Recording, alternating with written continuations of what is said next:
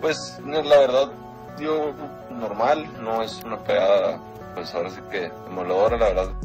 Jaime Munguia describe que Canelo realmente no es un gran pegador, y es que Jaime Munguia destacó que Canelo simplemente tiene una pegada normal, pero nada del otro mundo para espantarse.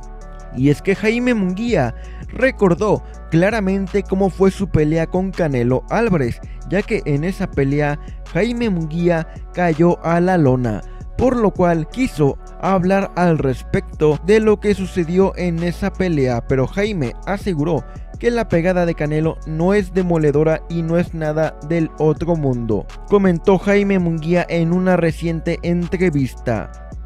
Cuando le preguntaron cómo sintió la pegada de Canelo, Jaime Munguia comentó: "No es una pegada ahora sí que demoledora",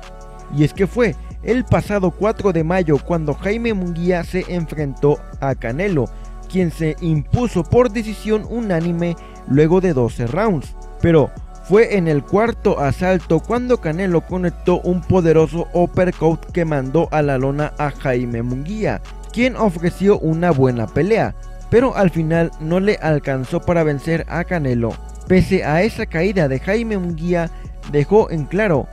que la pegada de Canelo no es nada del otro mundo, comentó Jaime Munguia. "La verdad que es fuerte, pega normal, no me hizo nada del otro mundo. La caída fue porque me agarró ahora sí que en la quijada", donde Jaime Munguia reconoció que simplemente se fue a la lona porque Canelo le conectó un sólido golpe en la quijada, pero aseveró que simplemente Canelo no pega fuerte. Pues la caída fue porque me agarró, pues ahora sí que en la quijada, ¿no? Pero no es como que sentí un golpe así de que